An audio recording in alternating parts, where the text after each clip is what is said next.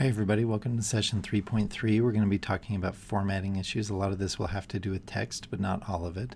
But this isn't so much about basic typography like body text. This is a lot to do with specially formatted text. And so we're going to revisit the rules of good design. Then we're going to talk about these various formats of text that tend to be special from body text. And then we're going to talk about just other sort of general format guidelines.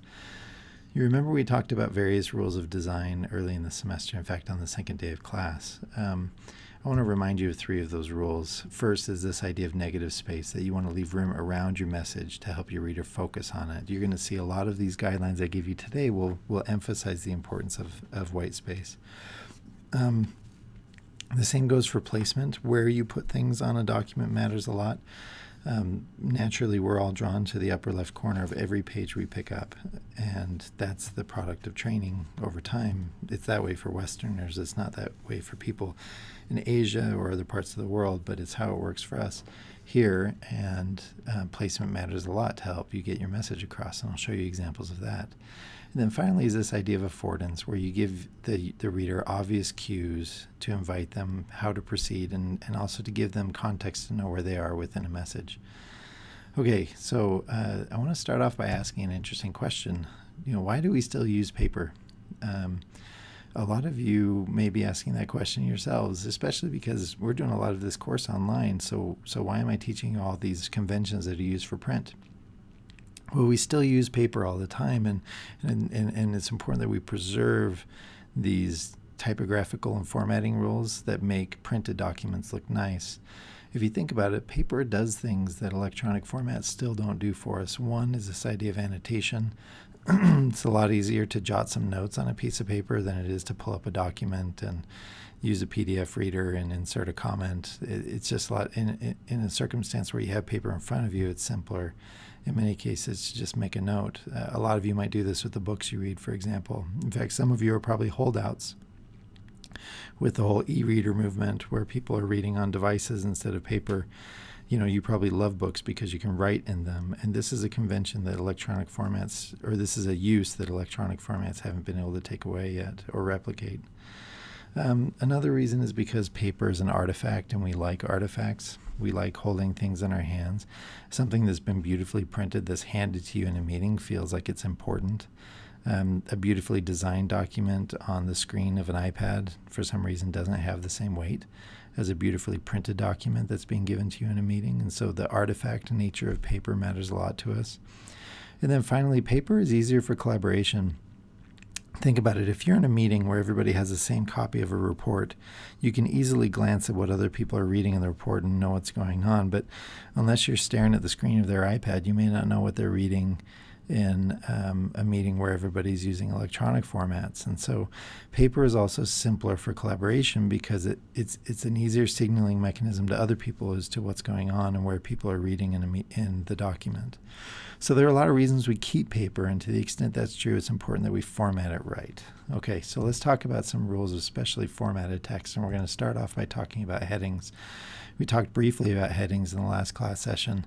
I want to quote Butterick here. He says that headings are signposts for readers that reveal the structure of your argument, and I emphasize with italics the word signpost and the word argument for a reason, because that really summarizes the whole point of headings. It's all about giving people signposts to better understand your argument. And every paper really has an argument, even if the goal is to inform. That's in a sense the argument of the paper is to inform. And so, in fact, you're not going to do very much of that. Most of the stuff you write will be persuasive in nature, so you'll definitely have an argument in your paper. Let me give you an example. We're going to walk through sort of the design process of a heading to get it just right. All right, here's my text, and I've got a heading in there. If you're having a hard time seeing it, I don't blame you. It's because I haven't really distinguished it. Now, I did give you a rule last time that said to always use a sans serif font for headings. Well, I've done that here, but that wasn't enough. It's still not very visually distinctive, and so that's not the only problem, though. It's also really vague. Remember, Butterick said that it's about a sign. It's not just about being a signpost, but it's also about the structure of your argument. Well, the word introduction has nothing to do with my argument. This is a kind of a ridiculous heading that people use all the time, but it doesn't accomplish much. If I'm reading at the beginning of a document, I assume it's the introduction, so a heading telling me that doesn't help.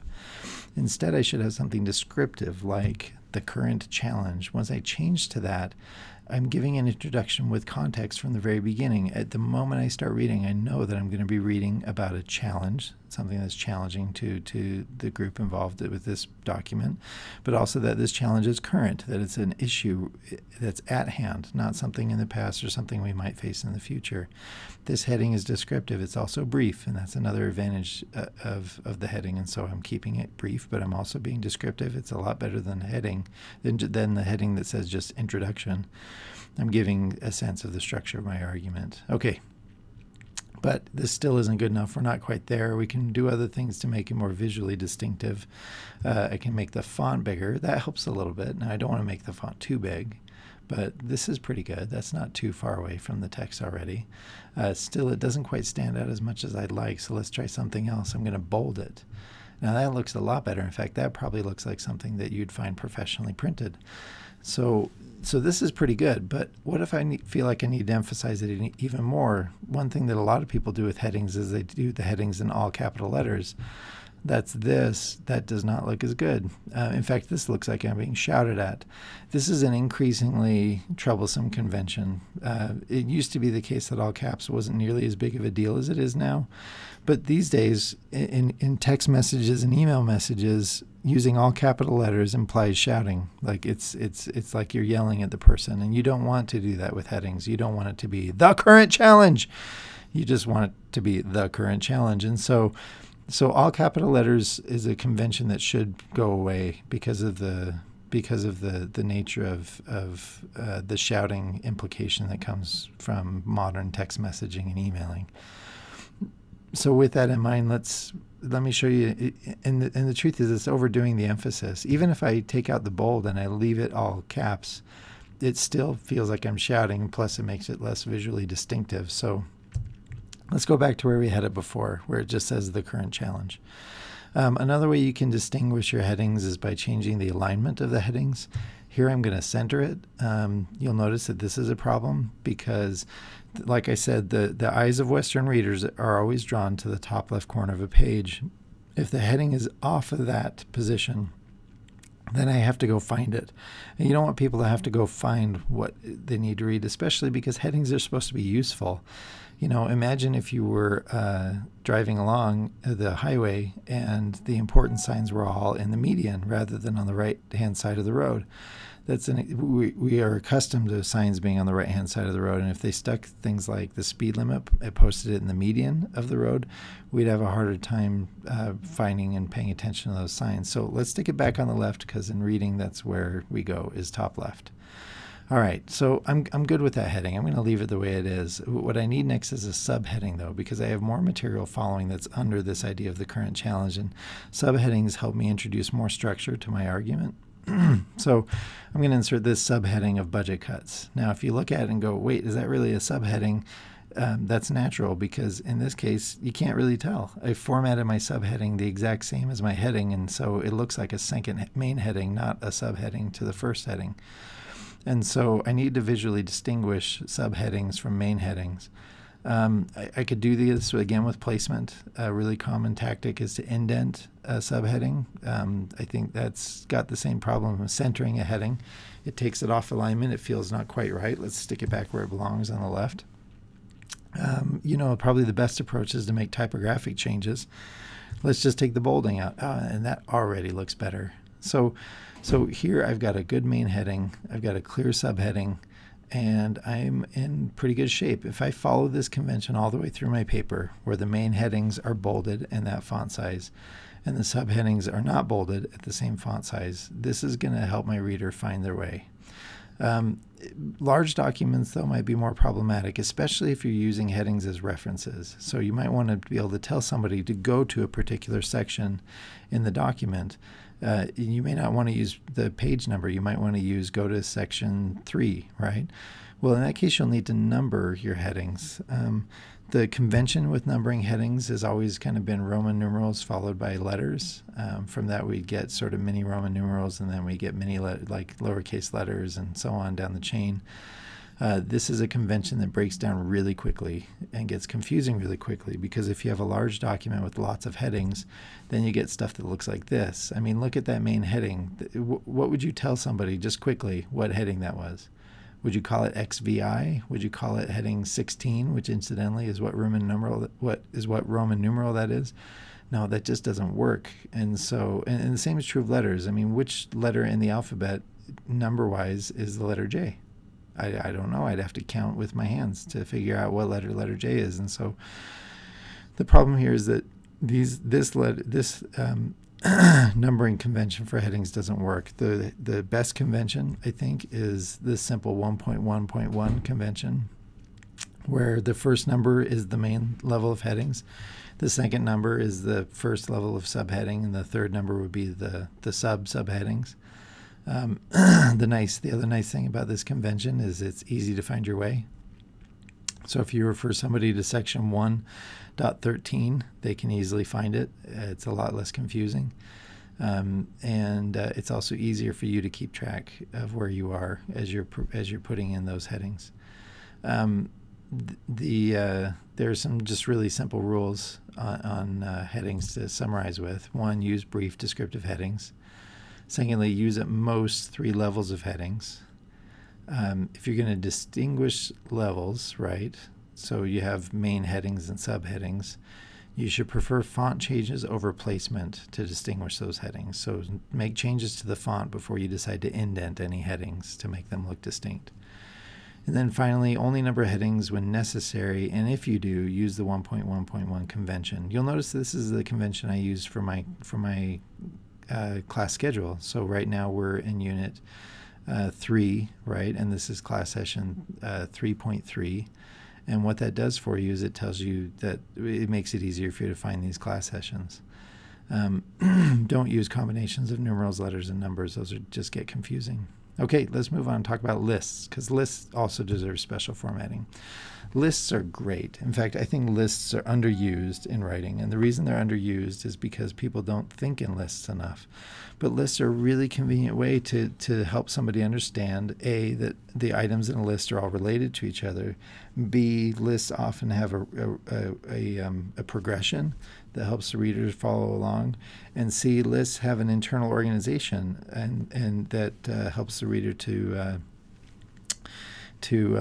know where they are and where they're going. Notice that I just gave you a list, and I'd encourage you to use lists in your writing more often. I'm going to pretend here I've rewritten the prompt so that the document, so that it is kind of setting me up for a list. At the end of that first paragraph, I say 3 reasons deserve attention. It implies the list is coming. So let's make the list first by putting in some numbers. You'll notice that doesn't actually help very much. The formatting here doesn't really emphasize that it's a list. In fact, it looks really condensed and hard to distinguish. One thing that helps is indenting lists. So you sort of move a list in from the left. That creates a gap that where I know that I'm finding something different. It emphasizes the list by indenting it. The numbers still are way too crowded. So for lists, I really ought to separate the numbers through indenting the text. The numbers stand out on their own, and it makes it easier for me to appreciate the list and know when I've come to the end of it also. I don't have to use numbers. I can use bullets. Bullets are great, but just don't, please, use bullets that look like this, or this, or this, and please, whatever you do, don't use bullets that look like this. Don't use images for bullets. The reason is because all of those bullets just distract. They don't emphasize meaning. They don't convey different meaning than a regular bullet would. You might be inclined to use them because you think they look fancy, but fancy isn't what your message is about. Your message is about the message itself. You can do a lot more by making your document fancy with good typography than by using ridiculous looking bullets. So stay away from that stuff. Go with simple bullets if you're going to have a bulleted list. There's one final formatting change you can make that helps a lot, especially if your lists contain paragraphs or multiple paragraphs. you can bold the topic sentence or italicize the topic sentence of the first paragraph to help people know what that list item is about.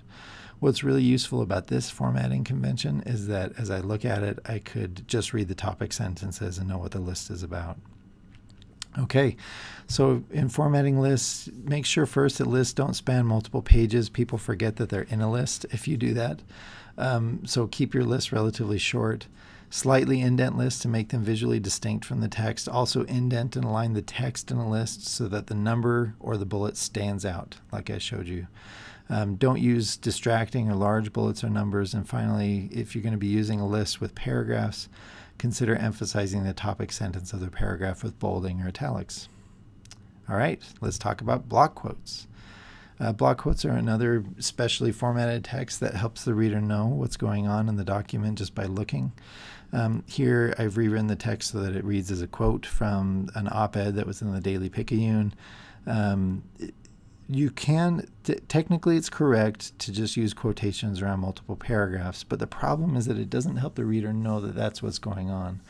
This is a convention in fiction writing, so you see that in fiction writing, dialogue is just indicated with quotation marks, but in nonfiction writing, this actually isn't that helpful, especially because it confuses the voice. In fiction, it's easy to tell who's the narrator and who's not. In nonfiction, that's not always clear because what's being quoted isn't actually dialogue. It's not a conversation. In fact, oftentimes a quoted text will read just like the rest of the text, and so we need to visually distinguish a block quote so it's clear that it's not the author that wrote this. Indenting, again, is a great way to emphasize block quotes. This is a really common convention to indent block quotes. The problem here is that it still isn't visually distinct. Let's shrink the font size. That helps a lot. And let's also shorten the line length. So, the line spacing. So the gaps between lines is smaller. The font is also smaller, and this has visually distinguished my block quote a lot better than what I had before. Once I've made these changes, I don't need quotation marks anymore. I can take those out because the formatting changes have implied a quotation, so I don't need quotation marks. But there is another problem with this, which is that the block quote is simply too long. It's really easy to use long block quotes because of laziness. You need to do some work for the reader. Readers actually tend to skip long block quotes, and so you should condense the block quote like I did here, where I took out sort of the highlights and put it into a shorter block quote where it'll be easier and more interesting for the reader. So always indent block quotes, remove quotation marks from around the quote, slightly shrink the type size and the line spacing, and avoid long block quotes. Readers tend to skip them. Okay. You might need to use footnotes or endnotes if you're using a lot of references, or if there are other sort of parenthetical statements that you want to add that don't belong in the body of your text. To the extent that's true, here are some useful questions and answers. First, anytime you're considering either footnotes or endnotes, you should ask what the convention is for your audience. Whatever your audience is used to is what you should probably use. If your boss insists on footnotes, then use footnotes. If your boss hates footnotes but wants endnotes, do that too. If you're in a profession that requires footnotes like the law, then use footnotes. If there is no dominant convention, then the next question you should ask is how important is convenient access for the reader? If the reader doesn't really need to see the footnotes to appreciate the meaning, if there's not sort of extra information that carries important weight for the reader, then just stick the notes at the end of the document. You'll see this a lot in nonfiction writing, where there are a lot of references, citations, explanations of longer explanations of what was noted. Endnotes are useful when the reader doesn't need to get to them right away. If the reader does need to get to them right away, then so there's a higher importance to convenient access, then use footnotes. You should be aware, though, that footnotes are not a convention that's available in things like e-readers. So if you ever plan on writing something that goes onto a Kindle, Kindles and other electronic readers don't support footnotes, and they only use endnotes, and so that's something to keep in mind. Finally, there is another important question. If your notations only contain references, meaning there's not additional information, it's simply citations to source material, then we'll first follow convention. That's the first rule. But if there is no convention, use inline references and then a list of references at the end of the document. So this isn't quite an endnote, but instead you would use a citation method like you might see with APA or Chicago, where you in a parenthetical indicate the author and year, and then at the end of the document you just do an alphabetical list of all the references that were used in the paper. Make sure, however, whatever citation method you use one that's generally accepted like APA or Chicago. Don't use your own sort of makeshift citation method. Some other formatting tips: if you're using footnotes or endnotes, you should always use a superscript for footnotes, for footnote or endnote numbers. So like you'll notice I have that a little 1 there and a little 2 that's floating above the baseline. All word processing software can do superscript like that. And then also, if you're doing footnotes at the bottom of the page, use smaller text for the font size. Avoid hard-to-read fonts for footnote text because you're making it smaller. Don't use weird fonts, but use simple fonts that are highly readable at small font sizes. And then finally, use numbers, not symbols, for footnotes and endnotes. It's tempted, like there was an old convention where you'd use like a section symbol and then an asterisk and then a cross and then all these sort of symbols, and then you'd start stacking the symbols if you had a lot. So you'd have 2 section symbols and then 2 crosses, and that's just terrible. And it's a convention that gratefully has not really survived today. You might see older stuff that's written that way, but today footnotes should always be numbered. Okay, let's talk a little bit about headers and footers. I think Butterick's example is a great way to use footers. On the left-hand side, the old academic styling of the paper just has 1 page number right in the middle. That may not be as useful for large documents. Let's take a closer look at what Butterick gave us on the right. You see, what he did is he provided some sort of reference to the topic that's currently on the page. So this would be the title of the paper, or maybe this section or main heading that you're currently in the paper, and then also the page numbers. And you'll notice he did page 1 of, which is an affordance to the reader so they know how long they have to be reading this paper. Just some formatting tips on headers and footers. Butterick calls them background, which is a great way to describe them. These are sort of things that you only put there to provide sort of a sense of place. They're not there to provide anything more than that. So use a smaller font size. Make sure it's still readable. You'll notice that Butterick used all caps to make the font more readable at a small font size. Don't put headers or footers on title pages or on tables of contents. Only put them on pages that contain body text. And again, remember the purpose. This is all about affordance. The only reason headers and footers exist is to help people find out where they are in the document and where they're going.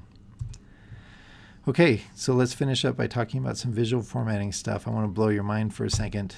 Page size is an arbitrary constraint. What I have on the left there are common page sizes used in the publishing industry for books. And you'll notice not a single one of them is 8.5 by 11, which is the dominant prevailing page size in the business world and in the academic world. Now, that's a convenience. There's a convenience in having everybody use 8.5 by 11 because when I print it out from my printer, it looks like it's intended. When I'm filing it away, I have file folders that are sized to accept 8.5 by 11 documents.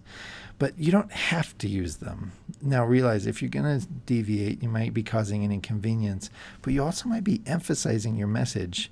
The truth is that any print shop can custom cut page sizes, so always consider it an option for the things that you're preparing. Now don't do it when it's an annoyance, but remember, you get all kinds of stuff in the mail, you get all kinds of pamphlets handed to you on the street, you get all sorts of different page sizes given to you, and they emphasize communication. They emphasize the message if they're done right anyway.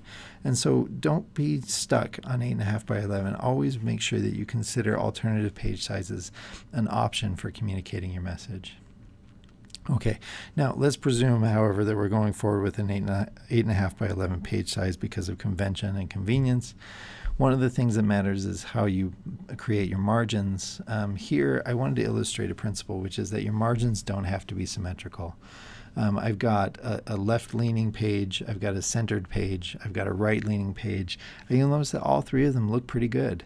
It doesn't really matter what convention I use, it's as long as I'm consistent about that. So all of my pages should have the same margins running down, but I can do left-leaning, centered, or right-leaning text. The point is I also have really big margins that give lots of white space and also give me the right line length. And so in a typical 8.5 by 11 document with 11 to 12 point font, my advice is that you use a total of 4 inches for side margins. So if I add up the left and right margins, I should get 4 inches. Avoid side margins that are smaller than 1.5 inches. Those margins will be too small and the text will be crowding the side of the page. Also avoid margins that are larger than 2.5 inches. That just makes it look like you're really wasting a bunch of paper on that side of the page. Also, if you monkey around too much with those dimensions, you'll mess up your line length, and you should always be sure to use margins that give you the right line length. Ultimately, that is the golden rule when it comes to margins, is that you get the right line length out of your margins. But here I've got 2 pages that are next to each other where instead I'm not consistent necessarily. It might look like I'm not consistent. In reality, I am. These are facing pages. Anytime you're printing a document to give to somebody, your default behavior should be to print front and back, meaning you're creating facing pages. You know, the stuff you get that's professionally printed is usually printed on both sides, especially multi-page documents. And so don't hand somebody or don't design a document that's intended for only printing on one side of the page. Also, it's a waste of paper. So what you need to do is create front and back pages in the way you print. Now, Word and all other word processors have tools built in to distinguish front and back pages. So, for example, if I'm doing asymmetrical margins, then I can mirror the margins, which is what I should do. So don't have, if you're printing front and back, don't have both pages shift to the left. Have both pages shift to the middle. That's the proper approach. And so instead of thinking left and right margins having the same dimensions, think of outside margins and inside margins having the same dimensions. So here I pushed the text to the middle, and the margins are the same side on either side. The outside margins are the same, the inside margins are the same. Now also make sure that you leave plenty of space on the inside margins for binding. If you're going to use spiral binding or staple binding, make sure there's enough space so that your text doesn't get crowded or cropped.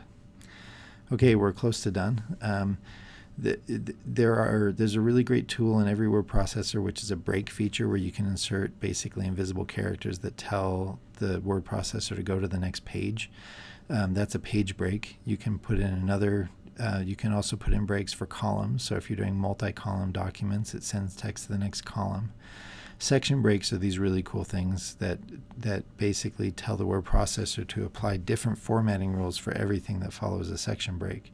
So you might have multi-column text on one page and then single column text on the next page. Or the page numbering might change from Roman numerals to regular numbers. The point is that section breaks are the way you can create those, the format, you can create changes in formatting rules by using section breaks. As far as breaks go, make sure you use page breaks to start major sections of a document on a new page. Don't run a new section onto the bottom of a prior page, just insert a page break. You should also use page breaks to separate the title page of documents that have a title page. Do not, I repeat, do not use carriage returns by hitting the enter return key to start new pages. If you make changes to the text later, carriage returns will mess up the alignment and formatting of what you've written. So use page breaks instead of carriage returns to get new pages. This is the last one. Let's talk about columns. You can use columns in 8.5 by 11 pages. In fact, in some cases they can look really good, but they're a little bit tricky, so be warned. Make sure that you change the margins to get the line length right. A lot of people make their columns too narrow, where you only get maybe 3 or 4 words per line in a column. That doesn't look good. So make sure that you get an appropriate line length, 45 to 90 characters, in whatever size of columns you use. Avoid columns for documents that have footnotes. Microsoft Word forces the footnotes into multiple columns if you use multiple columns in the body text, and that just looks bad and is confusing. So if you're using footnotes, avoid multiple columns. And then finally, remember that multiple columns sacrifice white space, so that's a trade-off. You might like the readability. It also gives you a chance to cram more text onto a page, but the result is you get less white space for your reader. Okay, that's it.